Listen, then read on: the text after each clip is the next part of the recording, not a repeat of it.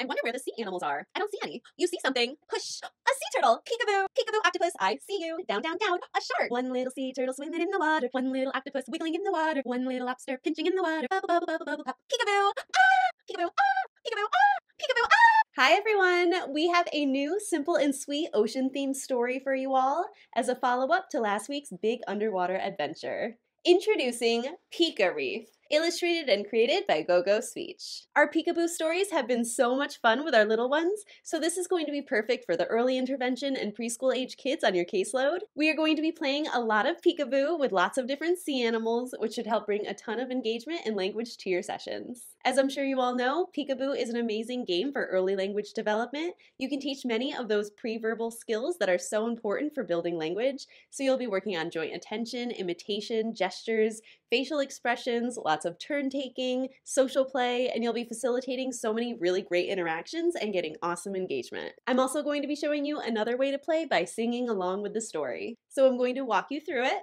In this first portion of the activity, the animals are going to be the ones hiding and popping out to say peekaboo. So we're going to be revealing each of the animals to start. There are 9 different types of sea animals in this activity with 1 bonus creature at the end. So we'll have a sea turtle, an octopus, a stingray, 3 seahorses, a dolphin, 4 fish, a shark, a lobster, and a starfish or sea star. The first slide will show the seaweed with nothing behind it, so we can wait for an animal to come. I wonder where the sea animals are. I don't see any. You see something. It's green. So as each of the sea animals are hiding, you can have the child try to guess what animal it might be based on what they see. Then you can pretend to move the seaweed and get the animal to come out by using a repetitive phrase that addresses the child's speech and language targets. So maybe you'll say, open, or come out. Who's there? Let me see. Move the seaweed. Push. Peek through. I see you. Who is it? Down or pull down. Push the seaweed. Push. A sea turtle. Peekaboo. And you can describe each of the animals. So as each animal is revealed, you might say, push. Peekaboo octopus, I see you. Or you can pick another repetitive phrase depending on the child's speech and language goals. You might be working on other goals like articulation or identifying attributes or formulating sentences, which can all be worked on throughout this activity as you play. You can work on greeting each of the animals. Hi, stingray. Or maybe you'll say, something's hiding behind the seaweed. Let's look. Push. Seahorses. Peekaboo, I see you. Bye, seahorses. Move the seaweed. Let's look for fish. Pull it down, down, down, down. A shark. After you move the seaweed, you can also go back to the slide before to cover it back up and use the same animal multiple times. Grab the seaweed, cover it up. The shark is hiding again. Open. Peekaboo. Go hide. Peekaboo! Another way to play in this first half of the story, you can sing the song Bubble Bubble Pop. And you would sing it each time you reveal another animal. So I'll show you an example. Push the seaweed, push! A sea turtle! One little sea turtle swimming in the water. One little sea turtle swimming in the water. One little sea turtle swimming in the water. Bubble, bubble, bubble, bubble, pop. And then you'll move to the next slide to reveal the next animal. Push the seaweed, an octopus, and continue singing. And you can change the words to fit some of the different sea animals. One little octopus wiggling in the water. One little octopus wiggling in the water. One little lobster pinching in the water. One little lobster pinching in the water. One little starfish sitting in the water. Bubble, bubble, bubble, bubble, pop.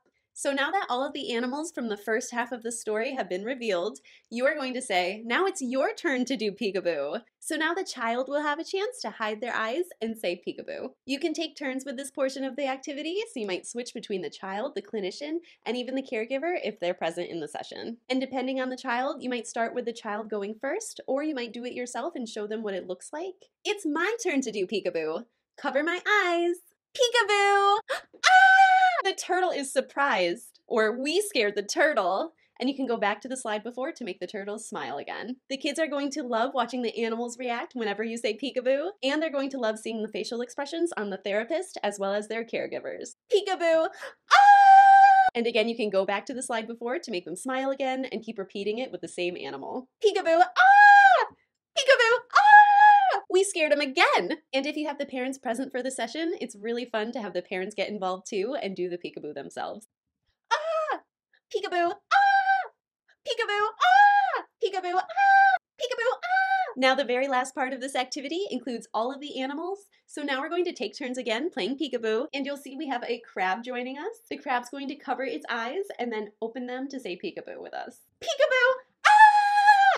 Peekaboo! Ah! We scared all the animals. Silly faces. They're surprised or scared. And you can go back and forth between these two slides as many times as you want. GoGo members will also get access to a printable PDF that includes all of the sea animals you see in the story, as well as a picture of the reef and seaweed. This PDF can be used in person for some hands-on play or emailed over to the grown-up for a virtual session. And it comes in color and in black and white. There's a lot of different ways that you can use this resource during and after the story. So you can cut out the animals and add them to an underwater scene as they appear throughout the activity. Or you can play a game taking turns hiding a sea animal behind the reef seaweed and giving clues to guess which one it is. Or you can put one of the animals in front of the reef one at a time and sing the Bubble Bubble Pop song. So I hope you have so much fun with your little ones, and I hope it's a really great resource to work on those early language skills in your sessions. I'll see you next time. Bye!